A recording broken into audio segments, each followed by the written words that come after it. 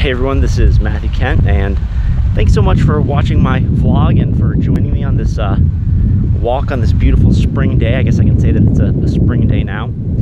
Let me ask you a question. Are you, in any area of your life, choosing unhappiness over uncertainty?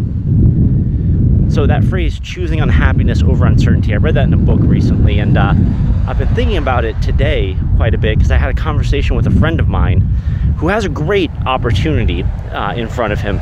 He's got an opportunity to basically potentially make more money doing something that he likes better than what he's doing now. I mean, it's a big win, but there's some uncertainty involved. He would have to move, and you know, it's not a surefire thing. There's a potential that he could fail, that he might not get it all done, and it's lined up pretty well, but there's some uncertainty involved. And so of course right now he's a little bit hesitant to pull the trigger. I'm sitting here thinking, man, you got to just go all in on this, and if I were you, man, and so I'm trying to talk him into it, and I think he's going to end up doing it.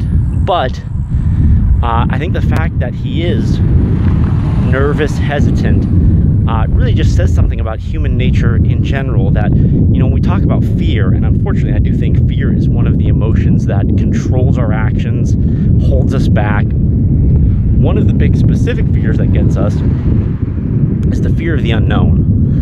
To some extent, we like our little bubbles. We like feeling, you know, comfortable, safe with what we know. And so just my question to you is there anything that you could be doing right now to improve your life that you just haven't, because the fear of the unknown is just, it's too scary?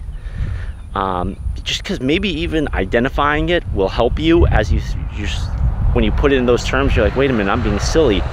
You know, on the one hand, there's the potential for real happiness to come out of this action that I could take. But on the other hand, all the really downside comes from just uncertainty, the fear of the unknown. And so maybe even just looking at it that way will help you make that decision and take that plunge. Yeah, please don't trade your happiness for certainty.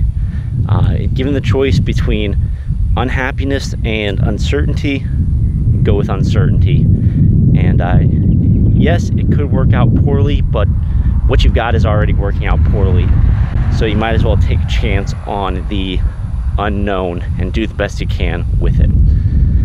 Those are my thoughts for today. Thank you so much for watching, and hopefully I'll see you guys again tomorrow. By the way, last thing I'll say, I really appreciate those of you who have been watching, leaving comments, very encouraging to me.